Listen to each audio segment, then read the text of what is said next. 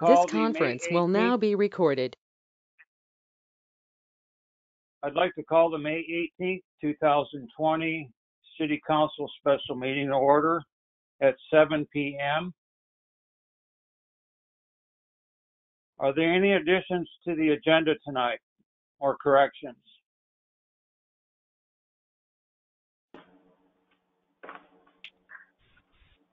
If there's no additions or corrections, I would ask for a motion to approve the agenda tonight. This is Councilor McNair. I'll move that we accept the agenda as written. Is there a second? Councilor Webb was second. Okay, would you like to take the roll call on that motion, please, Stephanie? Yes.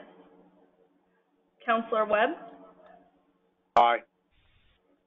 Counselor Wagner? Aye. Counselor McNair? Aye. Counselor Allen? Aye. Mayor Hobart? Aye. Motion carried. Thank you, Stephanie. The first old business item is Vernonia Lake potential COVID-19 changes. Whoa.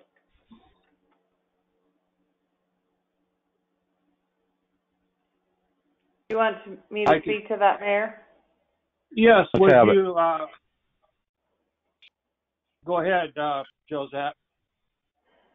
So, as of the 15th, we moved into phase 1, which kind of allows a range of different openings. We have secured cleaning supplies for the restrooms to be cleaned. And so there's the potential that staff would recommend that we open the lake back to fishing in some capacity, and also open the lake restroom for the regular business hours. It would get locked up at 9 o'clock at night, but then open back up in the morning. So to what extent council wants to open that, whether it's bank fishing only, bank and boating, no docks, that's kind of up to you guys to tell staff what you're wanting to do, or if you still feel that there's concern enough to keep it closed, we'd want to know that also. So City Hall won't be opening back up until we get to phase 2. We still haven't received our hand sanitizer stands and the product for that yet. And we just today got our plexiglass kind of shield for the receptionist areas, and that's not put up yet either. So most of the other municipal buildings, Clatskanie, St. Helens, are not opening the city halls until phase 2.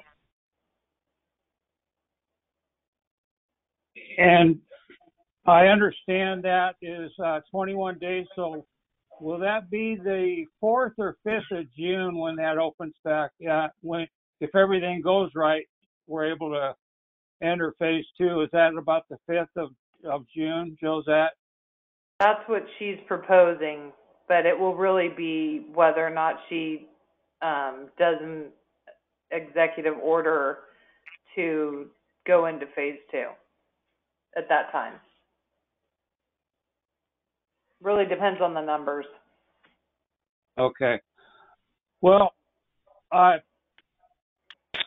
getting back to the lake and the fishing, I got a call from Susie on Saturday morning, and she was pretty upset.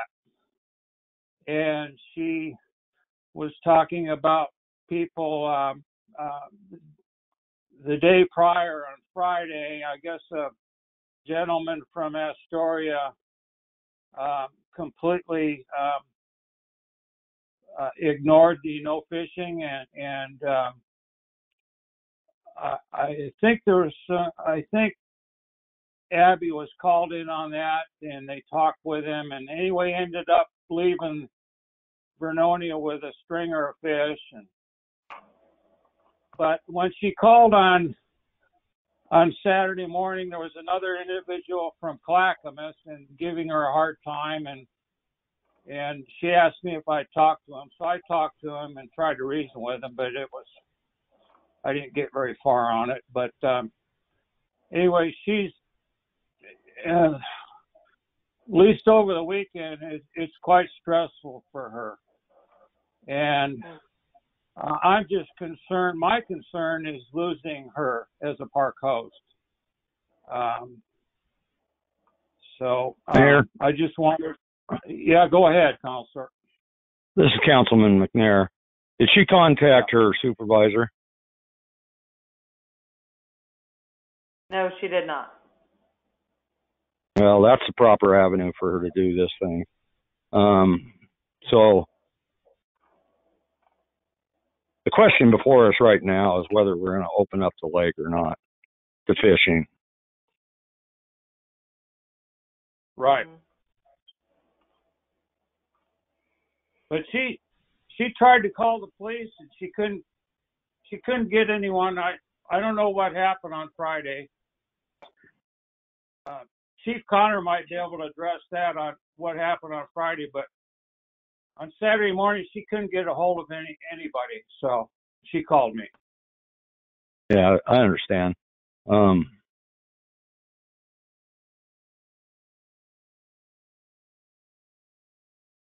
Steve, do you want to say what you know? Well, as far as the Saturday call is concerned, I worked Saturday morning and there were no calls pending for the lake. There was a call into Oregon State Police Saturday morning, which I spoke to a senior trooper who had spoken with Susan. And they determined that without a city ordinance, there's nothing we can do and the state would not enforce it. But I didn't get any calls directly. I'm not sure if maybe she tried to call into the office and nobody was there.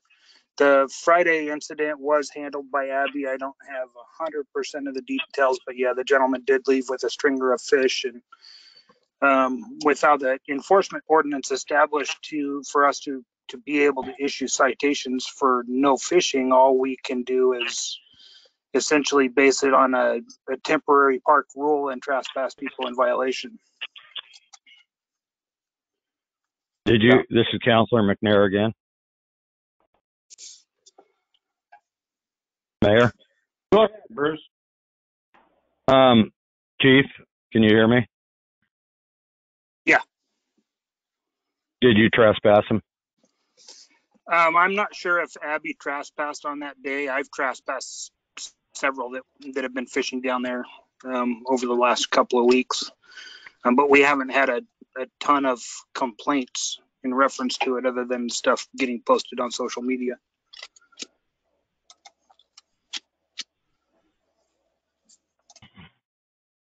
Well, this is Counselor McNair again. I think I'd like to take things in order. The question before us is whether or not we intend to reopen the lake and to what degree we intend to do so. It sounds like we have three options. Opening from the banks, and then an opening by the bank and the banks, fishing from the banks, and by boat. And the third option would be a full opening. Does anybody have? And my view is that my only concern would be the docks. I'd probably like to seek some other individuals that maybe have been watching prior to the fishing there that was going on, if they felt that they were following the six foot whatever spacing. That would be my concern, would be the docks. I'm finished.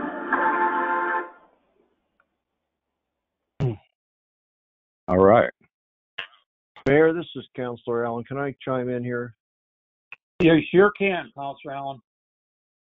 I would tend to, I think, agree with the lines that I think Mr. McNair, Councilor McNair is going down. I think the docks is probably one thing we could block off and keep some of the hand touching contamination, cross contamination away from our citizens to potential, anybody contacting back and forth. So I would probably tend to lean toward closing off the blocks with a sheet of plywood, and I'd ask that the city administrator would post those COVID signs right on those sheets of plywood that I give her. Okay. That's about all I have to say on it.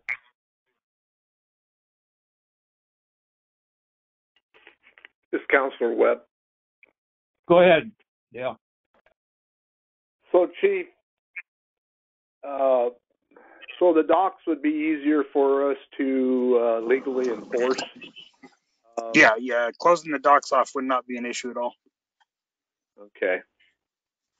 But the current situation is pretty awkward for our officers. We're not really tied to a direct ordinance right at the current time. Is that correct? That is correct. Okay, so The ordinance Dale, the ordinance really just allows us to fine somebody. And so if we were to close the lake in the future, it would be in wanting to really have people have a consequence, then that's why you'd need an ordinance, is to address those fines, basically, right, Chief? Yes. Can't cite someone without it being against an ordinance. Yes. Well, we have as a Councilor McNair, if I might interject. Mayor? Go ahead, Counselor. Yeah, go ahead. So I think where Councilor Webb's coming from in terms of from the enforcement aspect, obviously you don't have an enforcement ability. If nothing else, that's showing us Friday that we didn't have that. I guess you could trespass them, but how do you trespass somebody off the property when the property is open to others? What do you? We're trespassing based upon the fact that they violated a park rule that was established by City Council. So, just like any of the other parks, say they violate a noise ordinance too many times, we'll remove them from the park. Well, thanks for the answer there, Chief. That was the part that I was concerned about, is that if we're going to go about this, we need to be comprehensive about it in the future. I agree. Dale, Mayor, I'm finished right here. Thank you, Counselor, for your input. Any other council members would like to offer any input on this? This is Counselor Wagner. I agree the doc. I'm sorry, what? Go ahead, Susan. Thank you. I agree that the docks should be shut. That is such a touch point that there is other opportunity to fish without being on the docks by using the banks.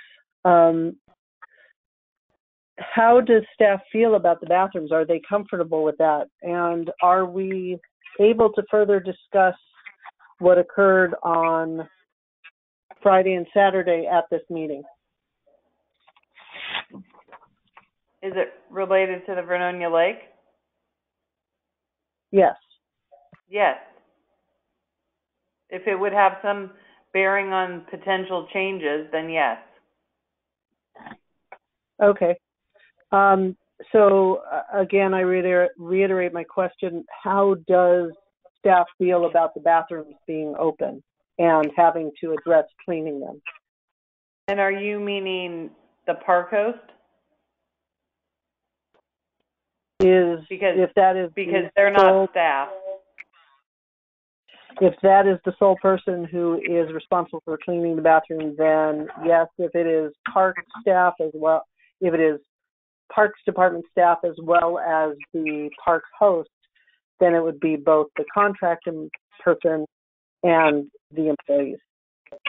Right. So we have the necessary PPE for staff or the park host to be fully outfitted and the needed cleaning supplies to do periodic throughout the day wipe downs and then full clean at the end of the day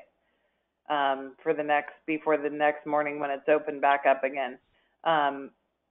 We didn't really put it in the hands of the park host whether or not they want to do it because it's part of their agreement anyway. And if we feel like they're fully outfitted in protective equipment, that shouldn't be a problem. If there needs to be backup, we have public works staff that is already cleaning, like here at the City Hall, front restrooms and doing cleaning like that for disinfecting in other areas in the city. So, and then Anderson Park's still being cleaned by those park hosts. Granted, they're not open to the public the same way, so they have a little bit less use. But potentially what staff would be wanting to do is opening the day use areas, however council is going to do the fishing, but also open the day use area of Airport Park or Nehalem River Campground, for day use. The playgrounds still remain closed under the governor's orders. So playgrounds still have to be cordoned off according to the executive order, but that walking, biking, boating, and fishing to whatever capacity you guys are going to allow would be open as of whatever date you guys say that needs to happen. So staff's fully ready to clean the restrooms. The park host, I believe, also will be if that's what we decide. So follow-up question to that. It sounds like there's going to be additional work time associated with cleaning the bathrooms. It's not the normal scope of her job description or the park host description or job description to clean the bathroom X number of times a day. So this is excess. Has that been taken into consideration? Yeah, so that's what I mean by the big clean could be potentially done both at the beginning and end of the day by Public Works, if that's what we need to do. And then hers would be more of like a wiping down, disinfecting handles and knobs and stuff like that. So not as strenuous, but more often, basically. And we have talked to her about that because we're in the midst of it. So she knows at some point that will be how she would be doing that often, basically. I just want to make sure that we are not holding her to an expectation of doing things that we should potentially be providing a greater stipend for, or however we would do that. Because, I mean, to me, if we're expecting somebody under normal circumstances, you clean end of day and middle of day, or, once a day, and now you're expecting someone to be cleaning every hour or wiping down every hour. I just want to make sure that we're taking that into consideration. Yeah, so whatever is above and beyond, Counselor, Public Works can fill that void. It would not be troublesome to say, okay, at 10 o'clock and 2 o'clock, you're the wipe down person at the lake, and another person have 11 and a 1 o'clock, right? And then keep the park host at what their agreement, because we did sign an agreement, says. So right. However that works out, staff would work through that with her and then cover the shortfalls, basically. Okay. I was just wondering if that's the best use of dollars, if it makes more sense to, again, increase her contract a small amount of money to do it, or whether it makes more sense to just have parks. But that's not our job. That's your job. So just wanted to bring that up. Thank you. Yep. So just for Mayor? council's, can I say one thing? Just for council's information, camping also became one of the things that local governments could, we were free to do with phase one. And staff's proposing, if we can get our ducks in a row with everything handled, that camping would start to be allowed at Nehalem River Park, Anderson Park, and Primitive at the lake starting June 1st. So keep in mind that as long as the phases keep going 1, 2, 3, and we're opening, we're going to slowly ramp up with those opportunities unless we get pulled back into something short of phase one. We're kind of moving with the other agencies in our county and preparing to kind of slowly open different avenues of recreation. Josette, can I ask you a question? Go ahead, Go ahead. Councilor. Sorry about that, Mayor. Thank you. What ramifications does the judge that just declared Governor Brown's extension of executive order unconstitutional? So I sent that out, being that I haven't seen it and our lawyers haven't seen it. I don't know what the ramifications are of that, Counselor. So I'd probably know tomorrow whether or not to take that seriously, or whether or not that it's just going to go back into appeal, and until there's some final decision, everything stands. So our lawyer is looking at it, but I'm not sure what's going to be the outcome of that. So we're slowly just doing what we can do and moving forward with opening. Mayor, this is Councilman Go ahead. They asked for a stay on that order, and he didn't grant it. So as of right now, it's in effect. They'll have to go to the next level of court to get that stay, and that won't occur until they do that. So, but is it only for that county? His order is in effect. It's statewide. But he's a county judge. He still had authority to. I don't know that they do. That's our concern. So that's why we're not following that, because it seems like it could be on and then off again. So we're just moving forward with what's allowed currently under the state. Well, I don't disagree with your conclusions there. But it's still, the stay is effective. I mean, there is no stay. His order is effective. So you're saying it's just a county. I don't think it's related to just county. But I don't know where his authority spreads over, is what I'm saying, Bruce. I don't know with his position as a county. Yeah, okay. I understand your yeah. Okay. Anyway. Well, I just checked my email.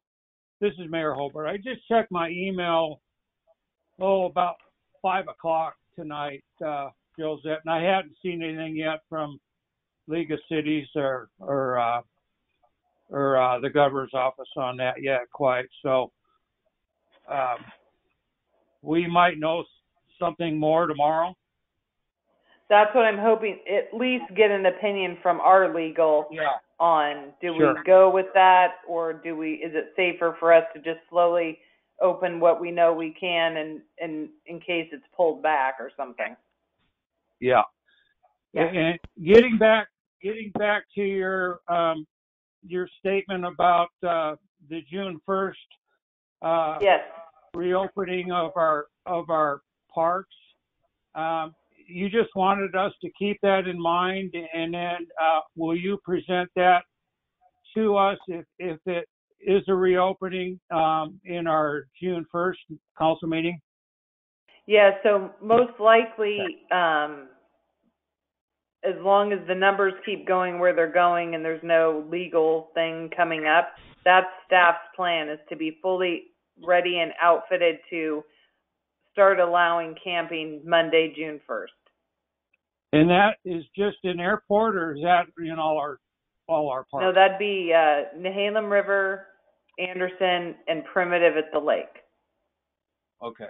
All the camping facilities. Yeah. Sure. So we're just making sure that oh, go ahead. No, go ahead. Finish your statement. I'd like to be next.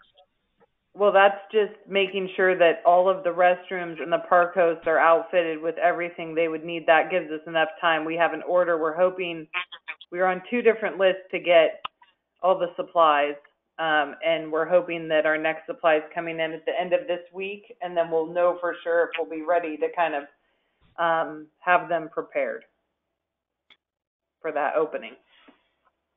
Mayor, with no objection, I'd like to follow Councilman Wagner if no one else is. Okay. Go ahead, Susan. Thank you. I would like to make sure that we include at your own risk. There's some language I've seen Disney put out. Sorry for the reference, but they are really good at this. They've put some language out that says, COVID-19, this is your risk by attending here, and you are coming here at your own risk. And I know that you can't negate someone's right to sue, but I certainly believe that we need to be proactive about protecting the city as best we can. Yeah, so that's also something that I'm talking to legal about, is exactly what wording to use, because some of my counterparts in other communities are saying not to say that type of thing, and some are saying we must say that type of thing. So I'm trying to get clarification on that. But that's kind of why we put it out to June 1st, is to give ourselves time to pencil all this out and get it done right.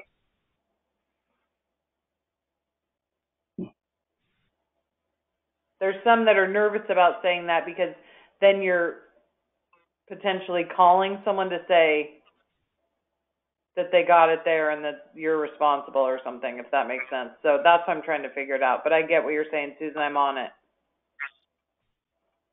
Thank you. Okay, Councilor McNair. Thank you, Mayor Hobart. What I would like to return to is the original reason that drove us to the closing of the lake to begin with.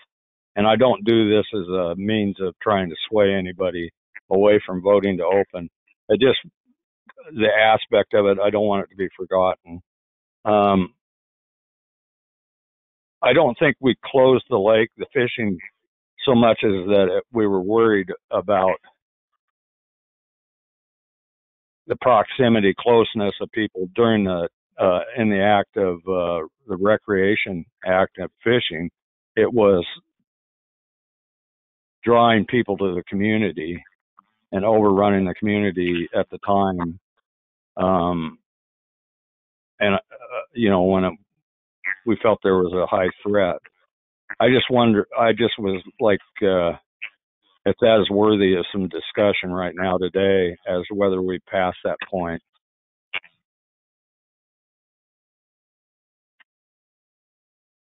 This is Councilor Wagner. Okay. I'm not certain we really have a choice in the matter. I hear what Councilman McNair is saying, and I do not disagree.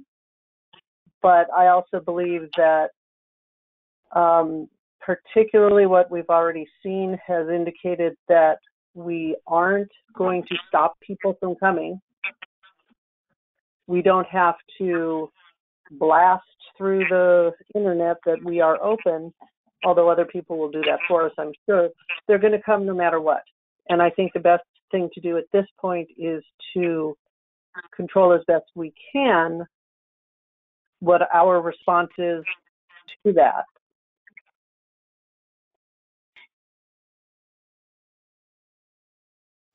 Councilor McNair, this is Mayor Hobart. I'd like to react to your statement just a minute ago. we saw a big concern specifically around the spring break weekend with the big influx of people down on the coast and even here at the Vernonia Lake. And I feel really good about the decision the council made as to close off the fishing, because it really wasn't about fishing. To me, it was about numbers. And I think once we did that, it really worked. And the numbers were decreased. And we've done this now for a month. And I've been watching the numbers in our county, and they've held very low for quite a while. I think we're up to 16 right now, and I think a good majority of those positives have recovered. And so I personally think that we accomplished what we wanted to do. But I think, and I don't feel at all bad about the decision we made. I think we had a good support from the community in doing so, I feel. And I think it's time we're going to have to open it up sometime. So I think with the approval of phase 1 within our county, starting last Friday, the 15th, I think it's time to open up the fishing. And I think closing off the docks is a great idea. And opening up the restrooms, that'll take care of the health issue, I think, substantially. And so that's my take on it, Counselor. Well, I appreciate that, Mayor. I appreciate Counselor Wagner's. Counselor Webb or Allen, if you guys have something to add to that.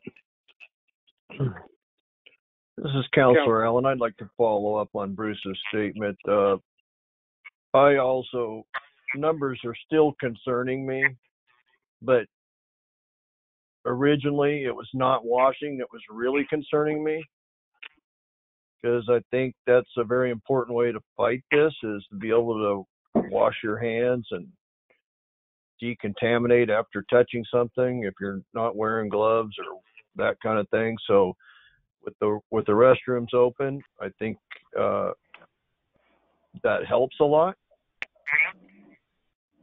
But crowds still do concern me somewhat. I was at Fred Meyer in Beaverton the other day. I walked in there and there must have been 10 million people in there. I turned around and walked out. They weren't doing anything, seemed like socially distancing at all. So not sure how they get away with that, but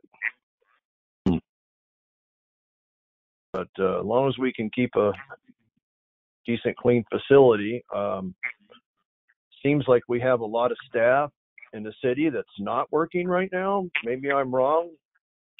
Maybe they're furloughed. If they're not furloughed, maybe they could all take a turn cleaning that down there. So like Councilor Wagner said, it's not all on the camp host responsibility.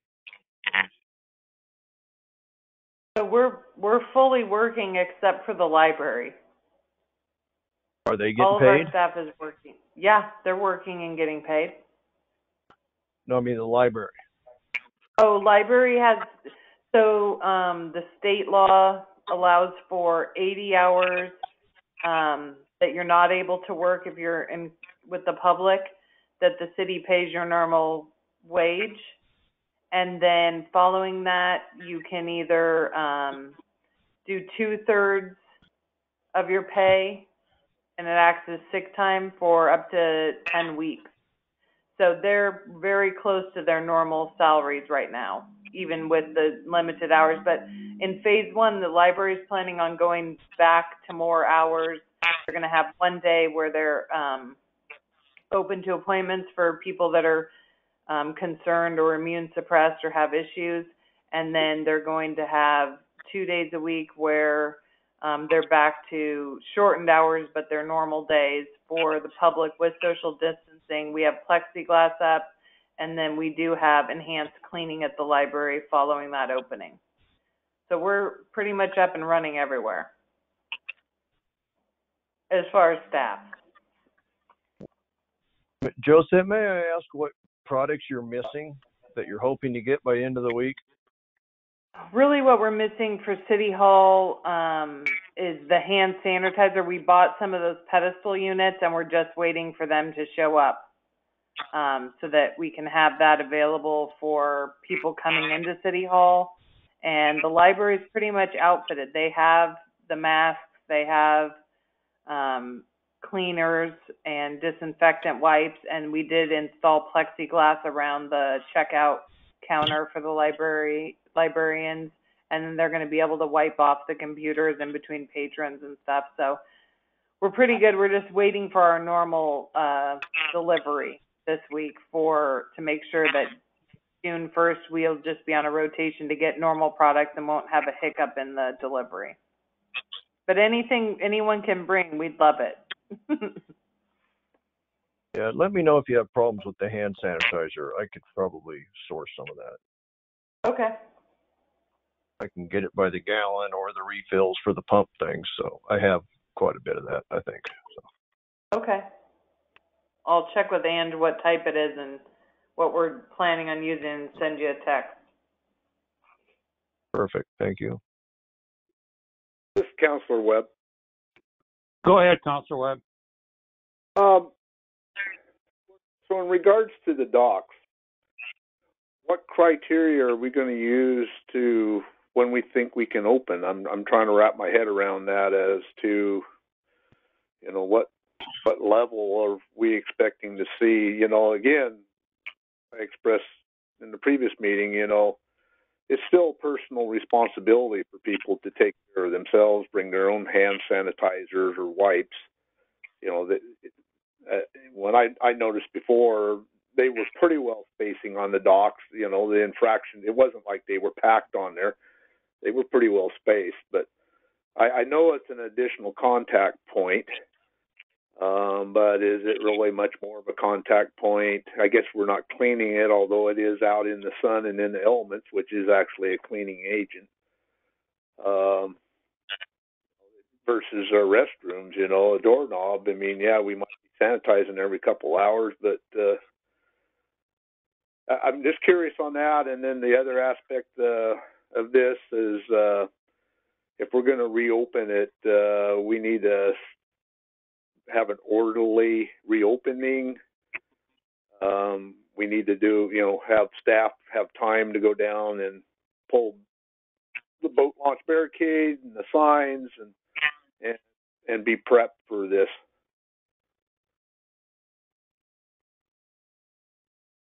Yeah, I agree with not tomorrow, or at least giving us tomorrow to get all that stuff done and get her outfitted with the supplies and the schedule made and the plywood up if you're keeping the docks closed and everything.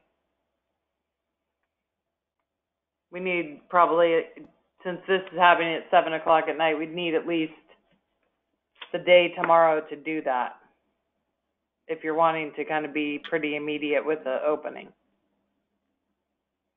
Okay, so then, we could do like effective as of, midnight tomorrow and something like that. But what about this discussion on the docks? Anybody else got any input on that? I'm trying to think, when are we going to be comfortable with reopening those? I'm not sure that we couldn't just open them myself. This is Councilman McNair. Go ahead, Counselor. I think that you basically, to some degree, made the case yourself, Councilman Webb. For me, those areas, like you said, they probably out in the open elements, sunshine, but this is also May, and we're not getting all that much sunshine right at the moment, and we're not expected till to this weekend. But for the most part, excluding the docks, goes back to the main reason that we attempted to do the closure in the first place, and that was to, I might be so bold as to save lives, even possibly yours. So if there continues to be the success that we're having in the community and in the county that we've had in the recent past in the last month, I could see a point where we would be doing it fairly soon, if we chose not to do it tonight. But we don't know that this initial phase opening might end up being might initiate a spike as people move, especially as people move out of the tri-county area where they have an issue there. They're substantially larger than what we do. We've been lucky so far, so I would be hesitant to just jump into opening the docks up right away. This is Councilor Webb again. Go ahead.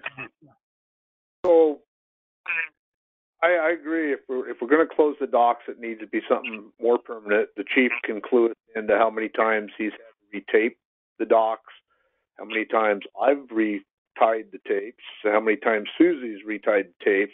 We got to understand, when we put a restriction out there, it's going to be an enforcement issue, and then there it is again, another stress for Susie to have to, or our camp host, have to deal with. And so there's that aspect of it, having law enforcement having to deal with. I don't totally disagree with the arguments, but I'd kind of like to, if we go into phase 2, then I think it may, or we could even decide that if we go into phase 2, that it opens up. Once we get into June and warmer weather, summer months, yeah, competition's going to drop off anyhow. Plus, we'll be getting some sterilization from the sun. So, but rain does a good job. Yeah, I just wanted to be a little bit out front on that, because I know again it's going to be an issue. It already has been. In fact, I think Chief can tell us that's where some of his trespasses have been already. So, this is Councilman McNair again. Go ahead. If the chief, I'd like to ask him a question, and Councilman Webb. What we're talking about is putting up a more permanent barrier, or was it plywood prior to this? You guys are more knowledgeable about this than I have. I haven't been down there. It was just tape. Yeah. And there was a sign on it, but yeah, if there's something more permanent there that can't be just walked through, it's going to be a little more easy. And they're going to be probably a little bit more visible doing so. Yeah. And then that again gives you the ability to be able to enforce it. Well, one of the things that I would ask of staff, of our city administrator, is maybe if we do have people that are available, and I don't know what the condition is there with people that are not working but are being paid at the moment, and our police department, if maybe they could have a more active presence down there, just in general, to go through, maybe take a walk around the lake, and when it's busy, and remind people that they need to maintain their spacing, and that we hope they all enjoy themselves, but we don't want anybody getting sick from it. So I don't know if that's asking more than probably you're capable of doing, but I'd sure be happy if I saw something in that along that order. This is Mayor Hobart. I think there's been some good discussion, and before it began, I kind of really liked the idea about closing off the docks. But as the discussion continued with several different people, I kind of got to looking at it a little differently as to, I know there's fishing over the brow, and then there's certain areas that we've made it easier to access the lake without use of the docks. And then I thought of, well, if we take that 50 feet of space across each dock, that eliminates some of the fishing space. Will that cause a greater amount of people fishing at those little paths down to the lake and on the other side? And I'm just wondering, and then having the restriction, like Councilor Webb said, and something more to enforce. I got to thinking about, well, we opened up the restrooms, so we pretty well solved the health issue. They have a place to wash their hands and use the restroom facilities. And I thought, well, what's wrong with opening up the docks and trusting that they do practice their 6-foot social distancing and leave it up to them. It's Mr. just Mayor, more thoughts I have on that. Sure. This is Councilor Wagner. May I speak? Yes.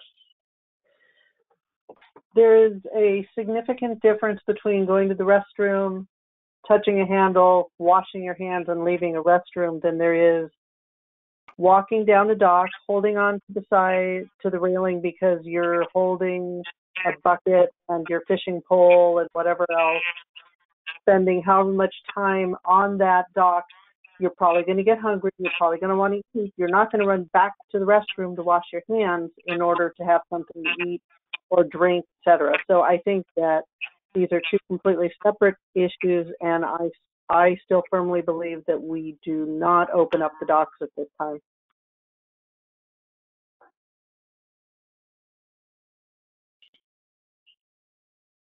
Okay. Well, we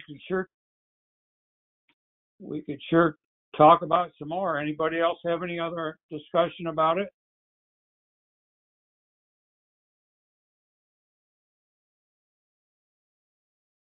Would anyone like to make a motion?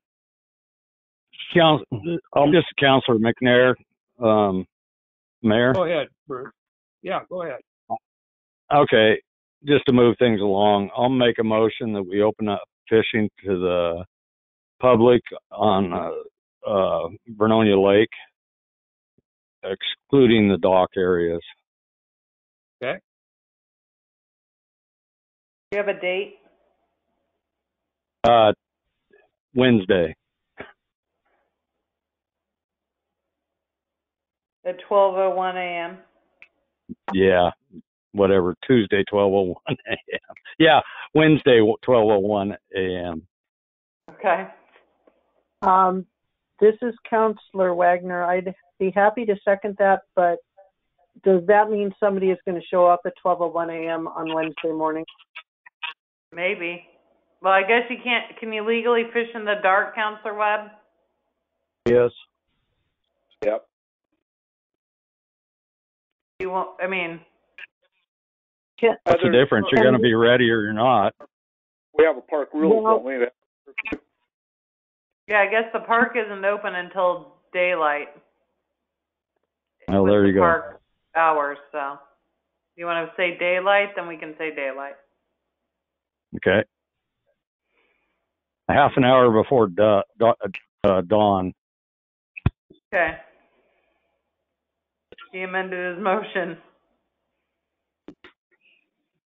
I still Is second there a it. second?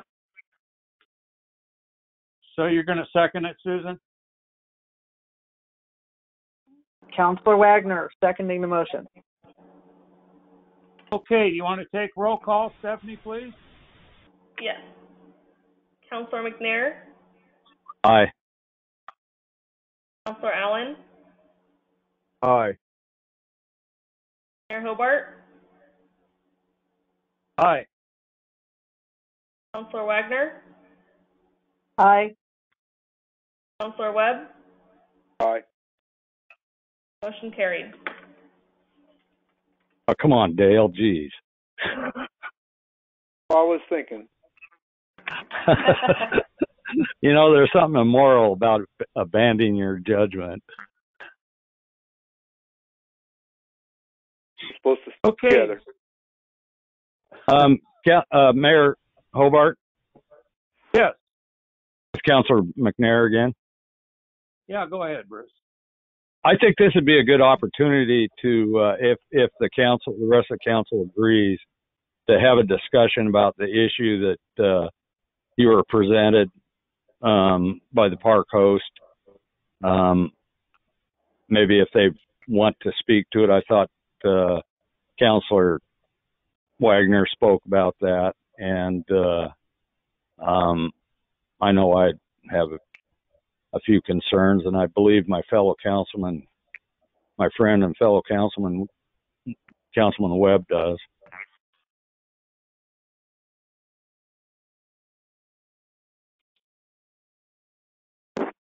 Okay. So you want some future discussion about this? If the rest of the council wants to, if they don't, then that's fine too. For phase 2, or what are we I'm not following. Well, When you would open the docs? no, Oh. it was about the issues of how we went about enacting this, our closure of the lake initially, and if maybe we might have take a different route, or maybe been a little bit more comprehensive about it. This is Counselor Wagner.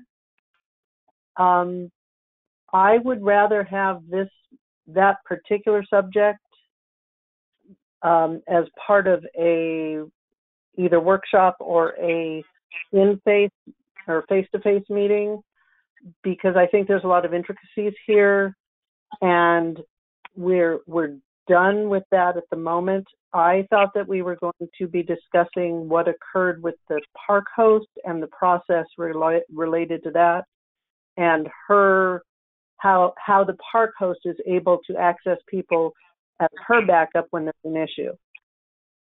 Mm-hmm.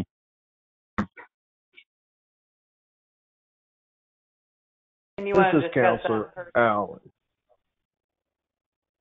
Mayor Hobart, can I jump in on this? Yeah, go ahead. Josette, just so you know, I am getting citizens that say we can't get a hold of anybody. We call the police. We call City Hall. We leave messages.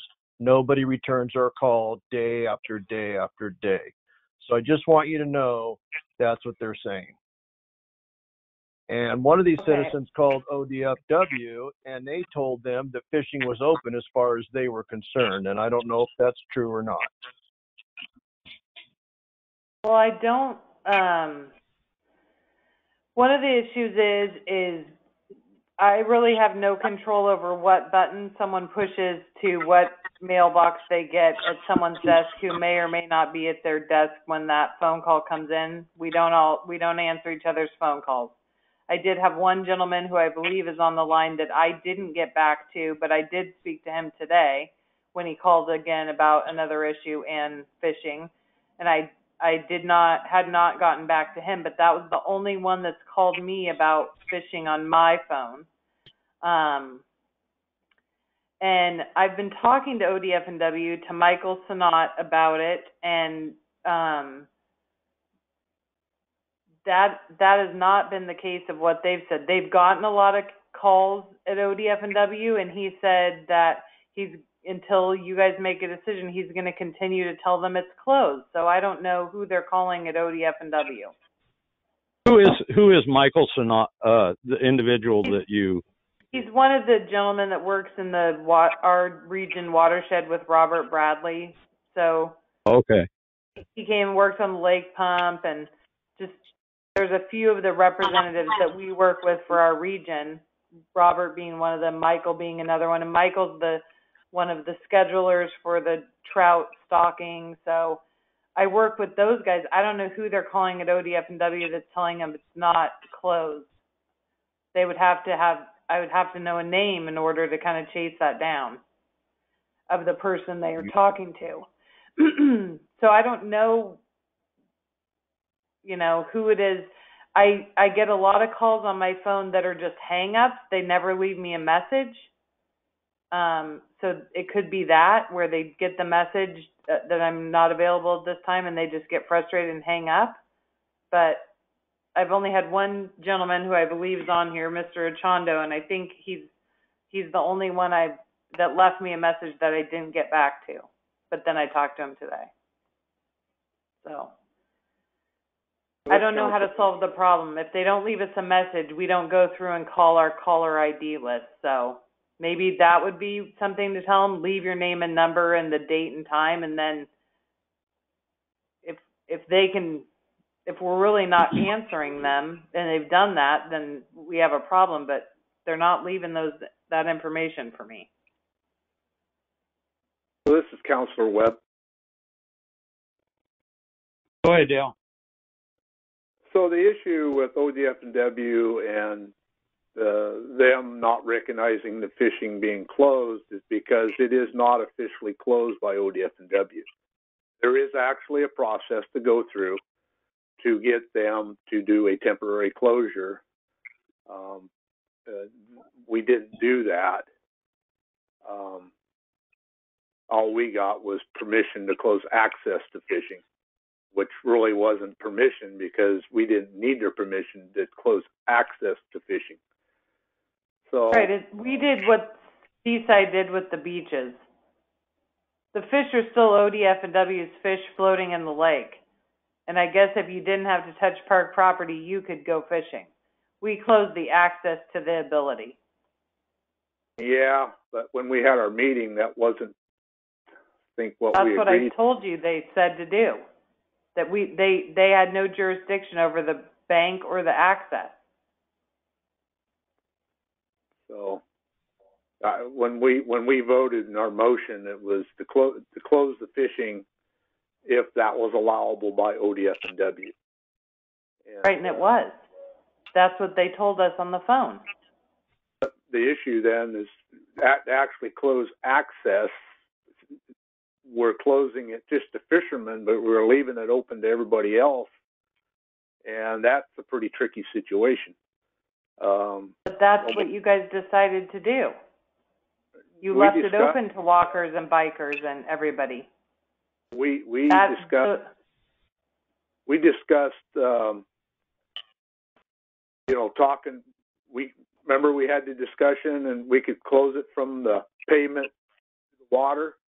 And I said I could still fish from the trail, and nobody said. We were all like, "Well, we don't want to close the trail." And so then we were like, "Well, if ODF&W will allow us to close fishing, the act of fishing, then we were going to go that route." But in all actuality, all we did was close the fishermen's access to the lake. So, as it was a little miscommunication, I think, between us all. This is Councilor Wagner. Yeah, can Go we ahead. move? This is all things that have been done in the past. Again, I would like to reiterate that I'd like to have this meeting in person. There are so many aspects to this of what was discussed and how we went about it. I don't think that it is fair to be having that conversation during a special meeting that is addressing one particular thing, which is, you know, the lake and potential COVID-19 changes. We are past what has gone on in the past. We are moving forward with trying to decide whether to open or not. There has been a motion on the table that's been seconded and voted on.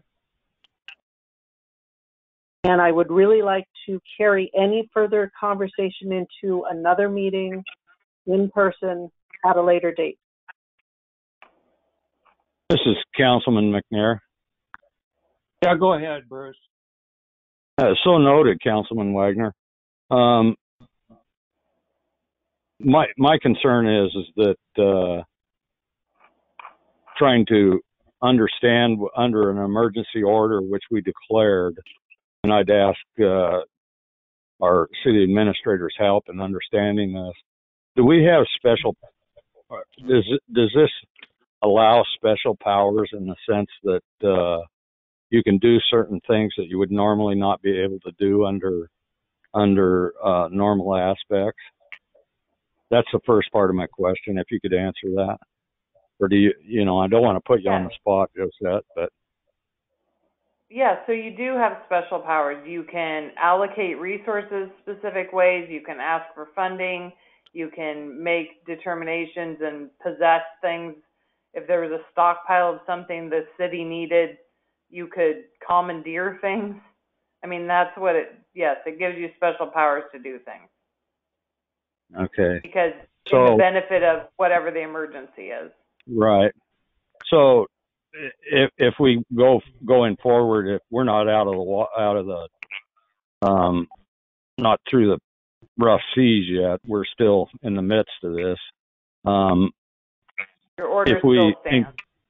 Yeah, if we well, I mean, I'm talking about the issue of the epidemic, the pandemic, or whatever you want to call it.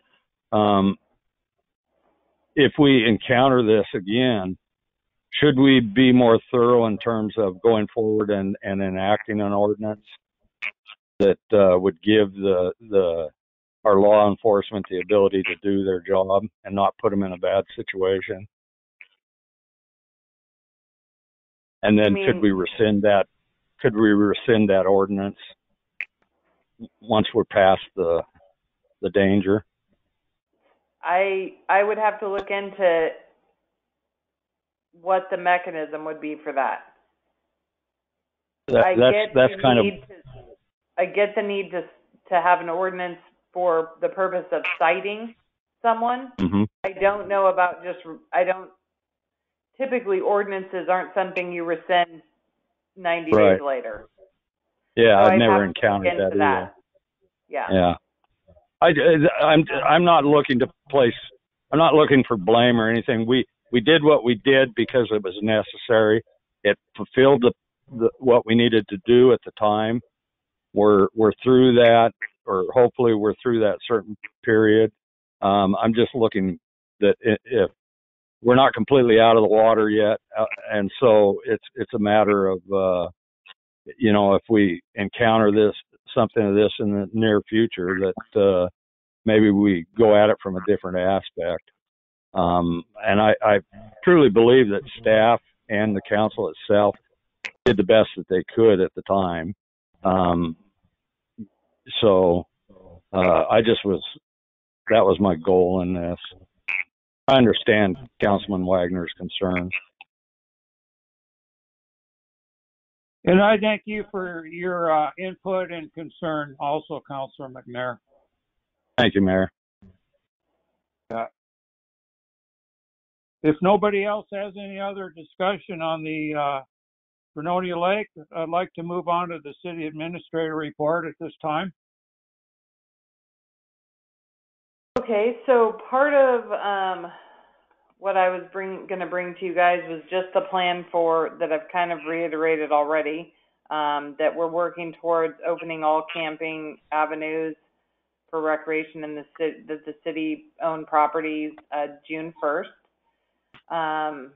And then we're also working with the library to do also a June 1st opening of, she's still going to do the curbside service for people that are not interested in coming to the library. She's going to do one the beginning of the week, first day of the week, for appointment only for immune suppressed and people that are worried. And then she's just going to follow the social distancing rules for the other 2 to 3 days, depending on how the patrons need the service. So Shannon's all prepared for that. We're still moving forward with Rose Avenue project. We're still slated to have most of the stuff done by the end of the month. We'll probably spill over a little bit into June with some finalizing testing of HVAC and stuff like that, and then be looking to get a certificate of occupancy. The cemetery is doing a silent memorial service, so we're going to have notification that the cemetery is ready for Memorial Day, and then a PDF where people can read through it and participate in their own individual silent service by printing out or taking their phone up there and doing it, or we will have copies up there of the silent service that's being done by the committee members. Staff's been all lined up and got it all weed whacked and mowed, and they're looking to put up just the first run of the American flags by the monument, and then the service branches of service flags ahead of the Lions coming up on Thursday, and putting in the veteran crosses and flags.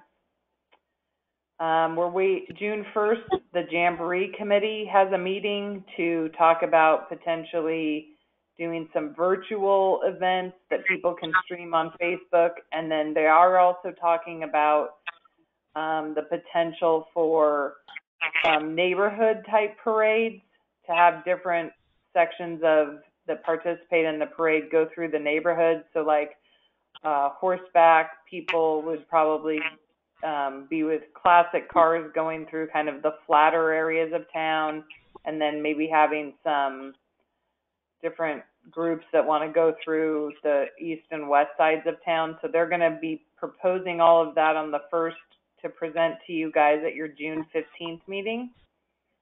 As it stands now, we probably still will not be able, they won't be able to host any sort of softball events.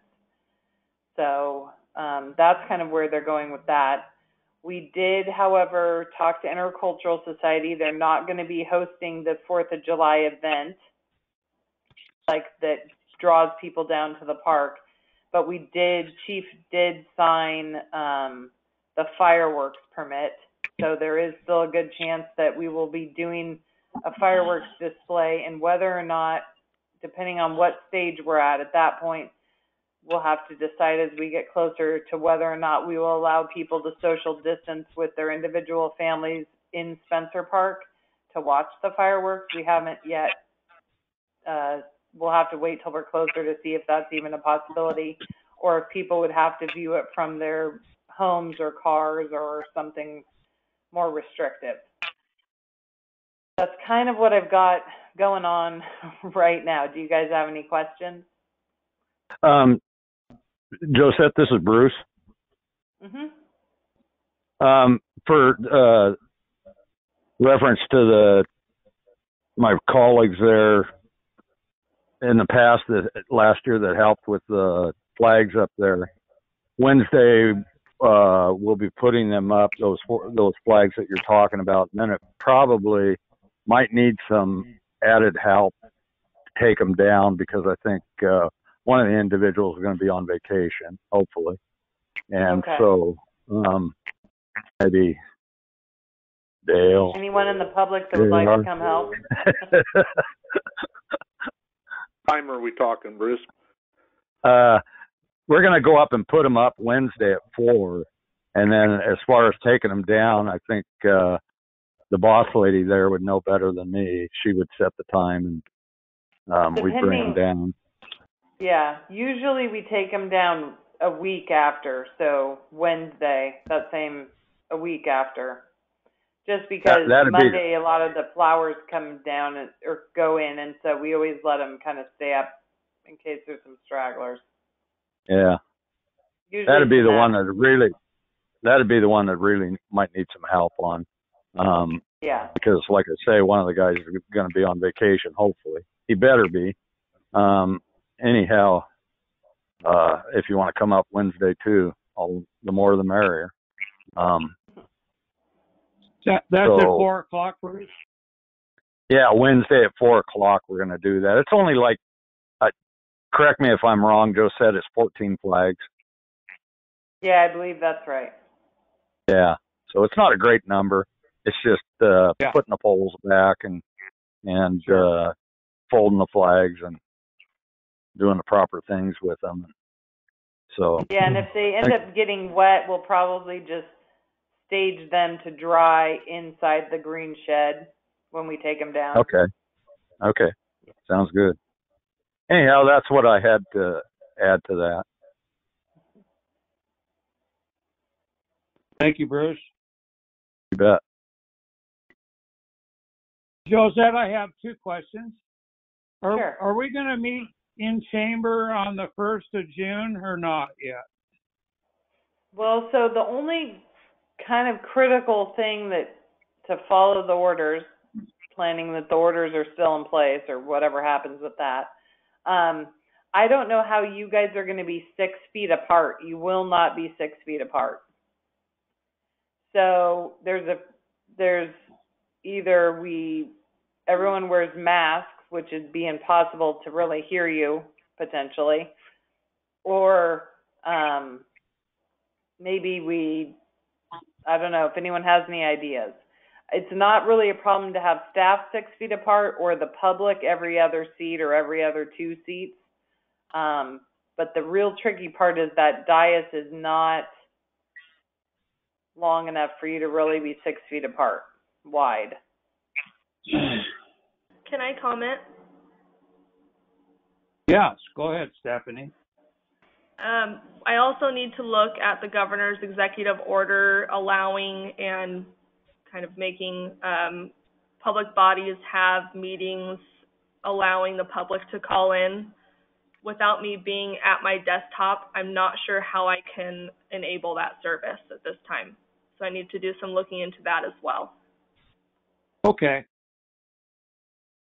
And my other question, Josette, I got an email from League of Oregon Cities today, and I think you got it also. I'm just asking if you did. It was about the Coronavirus Relief Fund reimbursement information from the CRF. That's $1.6 billion in coronavirus relief fund. I did. Through the did CARES get that. Act. Did you get that email?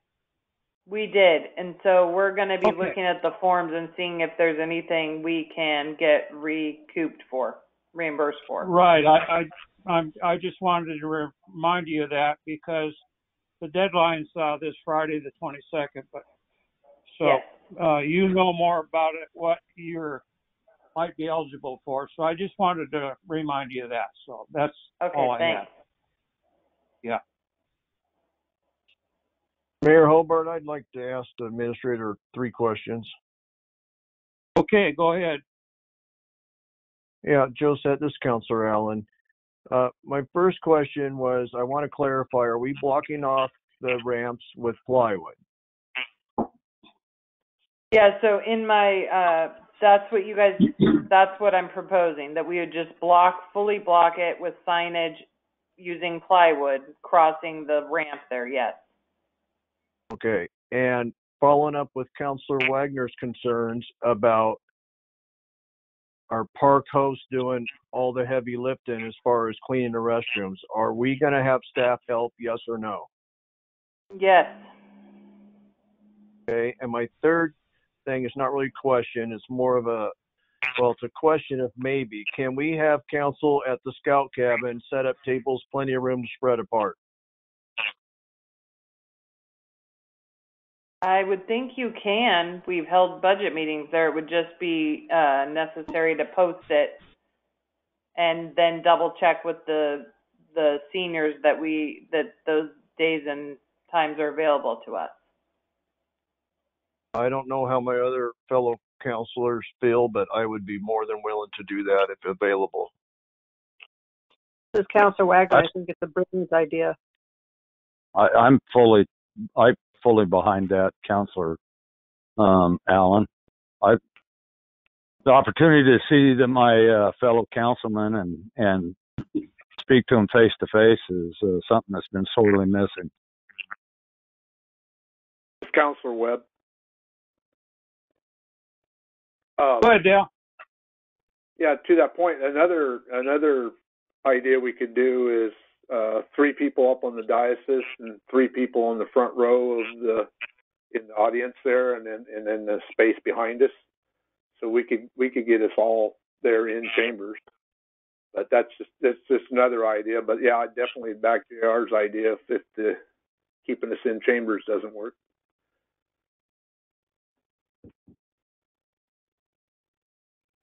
That's something we can sure look ahead to in the next week or so. So council wants staff to try and make that happen for the June 1st meeting? I would appreciate it. Then we'd have some chairs in the back for people to come and, go to the council meeting from the public would be nice. Yeah. So can I get a consensus on that, or?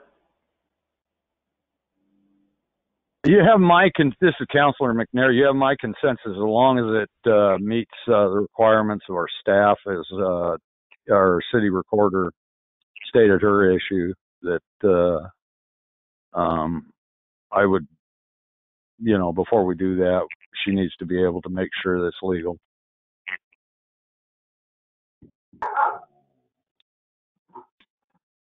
Councilor Webb. Okay, Councilor Wagner. Yes. Sorry, the dog spoke for me, but yes. And Mayor Hobart. Absolutely, yes. Okay, so we'll look into that and see how we could get it recorded or do kind of what we're doing now, where the public could call in and listen to you guys. We'll see if we have the equipment and means to do that. Because I think why Stephanie's concerned about it is we really can only have 25 people in there. So if we had more people interested than could be in the building, we need to have an avenue for them to be able to hear it. So that's what she's talking about.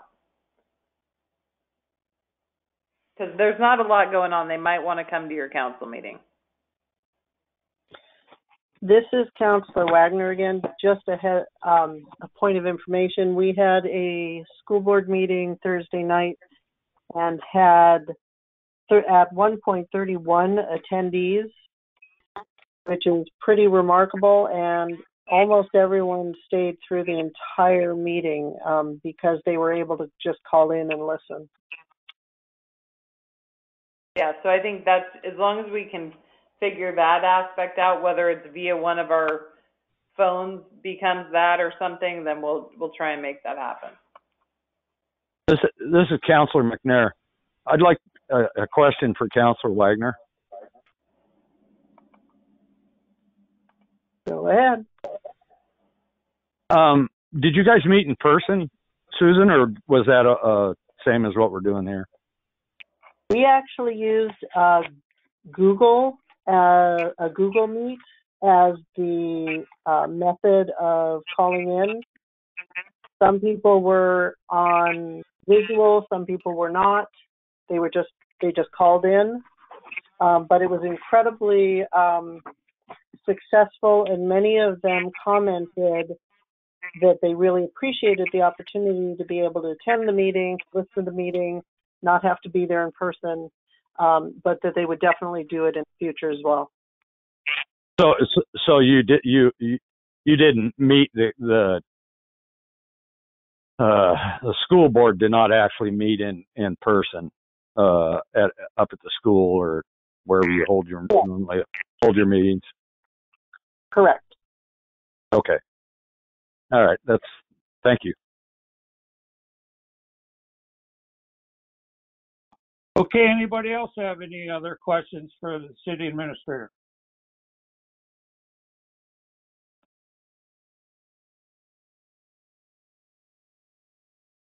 Do you have any counselors have anything to add?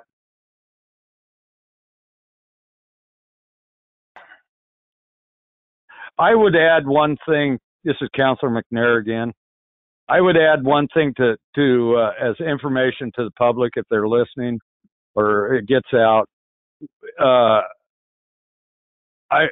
we are going to revisit this issue of the docks in a fairly short period of time. So patience. We'll see how things go. This is Councilor Webb. Go ahead, Dale. I kind of wanted to get the other councilors' feelings too. Being that we're telecommuting here is, been a little more awkward, and it's more awkward for staff. And if we are going to start meeting where we're together, is there an expectation we're going to start picking up a little more workload here? Been pretty light in these meetings.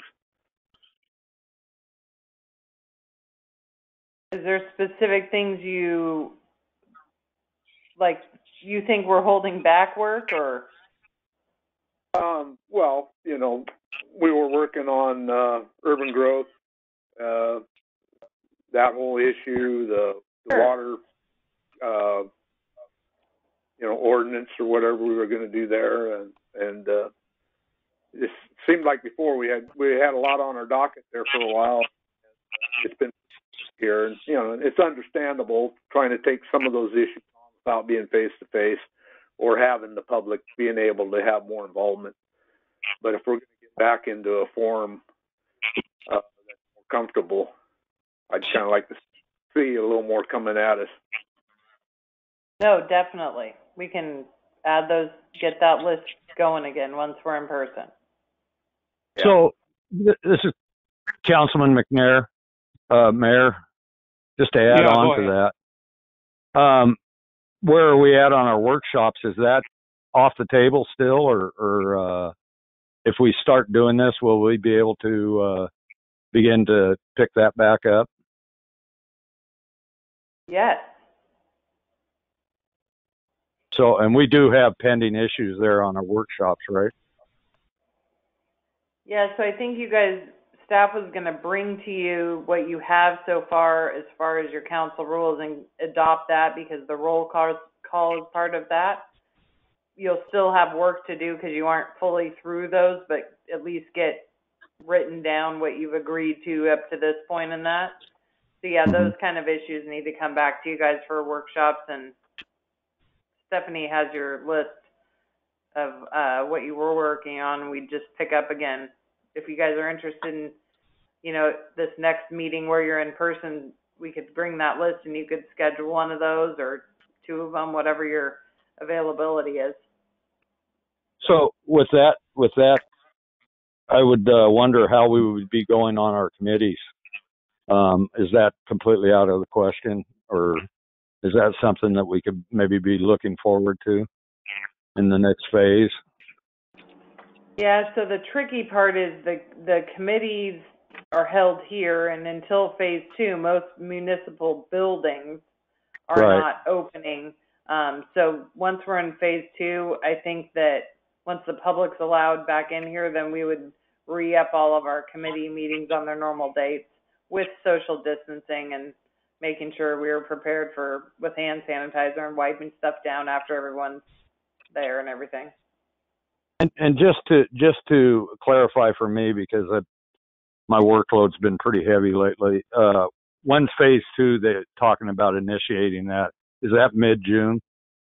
They're talking about the first week of June, dependent on the numbers. Okay. So it's like the 4th or 5th. So we're not too far out from this that we're going to get back From the to potential, somewhat no, right? a semblance of normal business.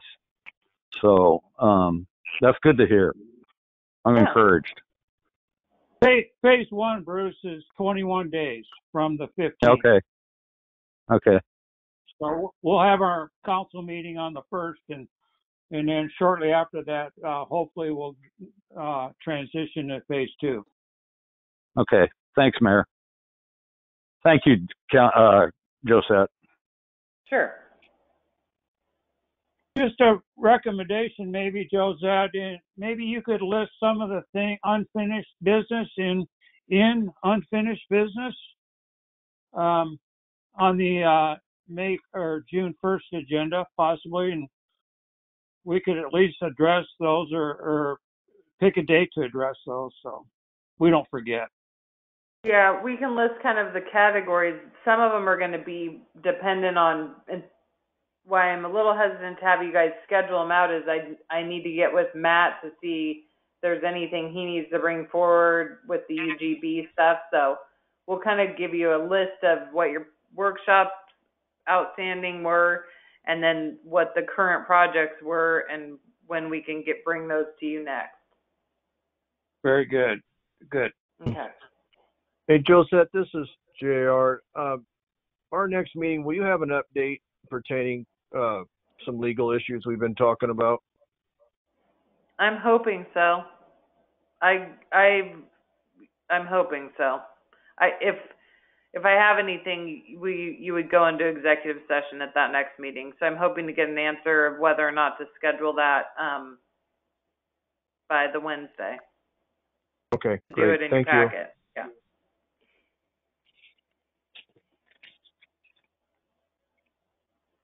Okay, that's all you have, Josette?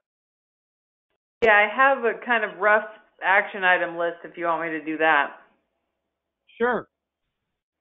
Okay, so I have that staff tomorrow is going to secure the docks with plywood and signage, prepare the restrooms for opening, remove the no fishing signs, outfit the park host with supplies, increase police drive-by and presence as available during the heavy usage times, and then work up some signage for risk exposure, kind of putting the onus on the patrons that are going to be coming to the lake. And then we will be posting on the website that the lake will be open for fishing, excluding the docks, Wednesday, a half an hour before dawn. For the June 1st meeting, we're preparing and looking into whether or not we can hold the council meeting at the scout cabin with social distancing and allowing for the public to access it via the phone. And June 1st, we're going to have an item on the agenda for you guys to have a dock discussion on what phase you'll want to bring docks back into open. And we're also going to bring you your current workshop list and the current items on your agenda and the availability of talking about those items in the future meetings. This is Counselor Wagner. Can we also make sure that whatever disclaimers, and you probably already thought of this, but that we put it on the front page of the website as well? Yeah, so that signage for risk exposure will go along with any posts of openings. Perfect, thank you. Yep. Did I miss anything? Josette, when you get a chance to talk to Susie down there, would you let her know? I think she's doing a great job, and I'd like, just extend my thanks. I know she's doing a tough situation down there, and I think she's doing a great job. I will let her know that. Could you? This is Counselor McNair. Could you do that on behalf of the whole council? Sure. Thank you. Josette, I would have said that, but I didn't want to speak for everybody. So. I understand. Bruce will. This Counselor Yeah, West. Rick. Oh, go ahead. One thing, Susie mentioned to me, it might make her job a little easier. I don't know how much they cost. What, a machine to take a credit card for her Yeah, to use? that's already in the budget for July Oh, 1. We talked to you guys about it, the awesome. changing out the mechanism there, and then I'm also working on a few more signs that let people know that it's a pay to park area. So I'm working with Okay. Susie on that stuff. Yeah. Good. Counselor, Councilor Webb, go ahead. would it be appropriate for us, get her like a camp host hat or a vest or something that gives her a little more recognition for the public to recognize who she is? Because I think that's kind of awkward at times when she's approaching people and she's not really identified till she says who she is, and then how do they know for sure? Should we do something like that? We could look into getting her something similar to the Public Works has with the seal on it and maybe a park host label above the lapel or something. Yeah, It's almost something. Counselor Allen. Josette, don't the park hosts in the county and state, they have like a little red vest, and it's pretty easy to identify who the park host is? I don't know. I mean, I can look into it, but we can get her something that designates, and probably it'd be good for us to have that for all park hosts when they're kind of doing their rounds or going to collect fees or money. It'd probably be a good thing, identifying them. Yeah, maybe has a city logo on it. I think it's a great idea. Thank you. Yeah. Yeah, we'll look into that. I'm kind of surprised we haven't prior to this. Right. There's some good ideas thrown out tonight. Yeah. Yeah. We don't want Susie scaring people when she runs up on them, looking for that parking pass also.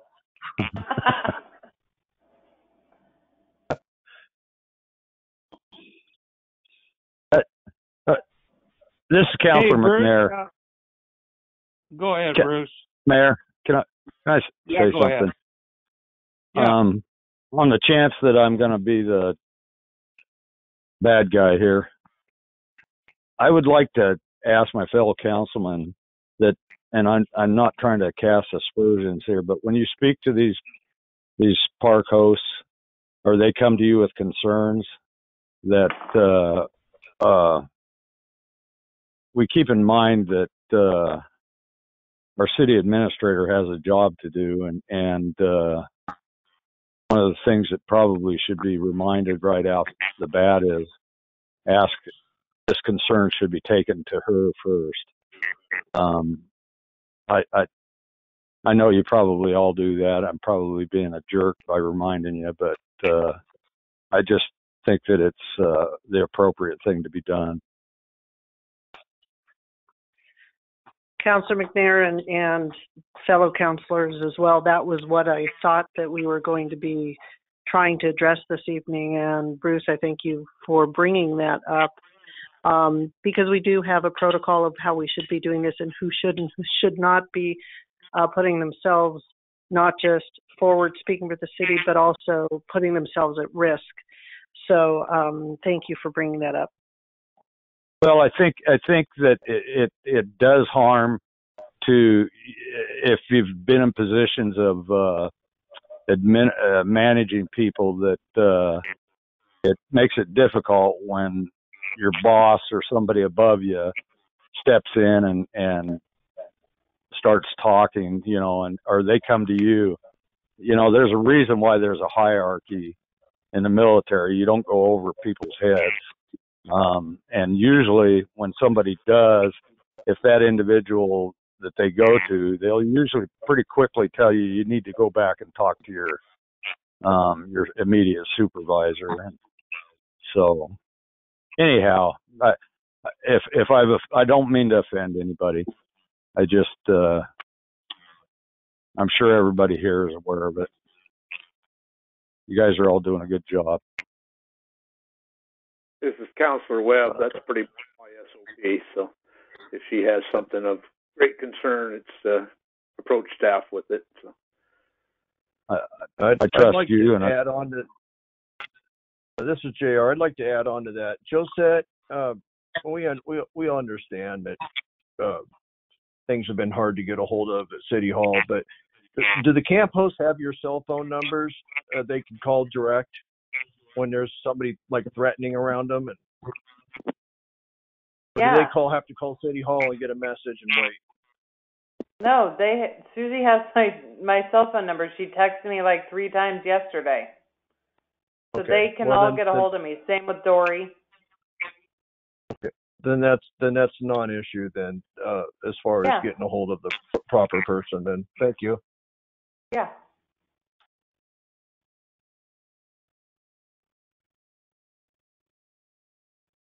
Hey, Bruce, could you text me your phone number? I don't have it anymore. You bet, Mayor. I got a new phone. If anybody wants it, I'll give it to you. I'll give it to you right now. It's I don't care who calls me. It's 503-530-0932. It's public record now, buddy. Yeah, I don't care. And if you'll call me, Mayor, or one of the councilmen, then I can put your name back in my directory, which you probably won't do now. On the off chance that might happen.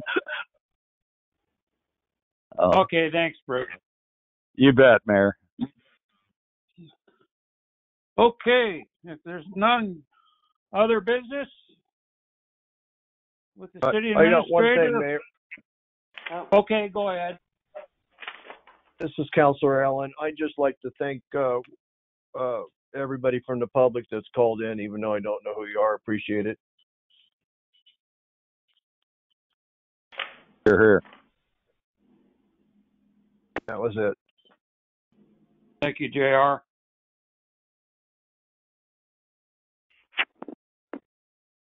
Okay, I believe we come to the end of our agenda. And so I will close this meeting at 8:35 p.m. Meeting adjourned.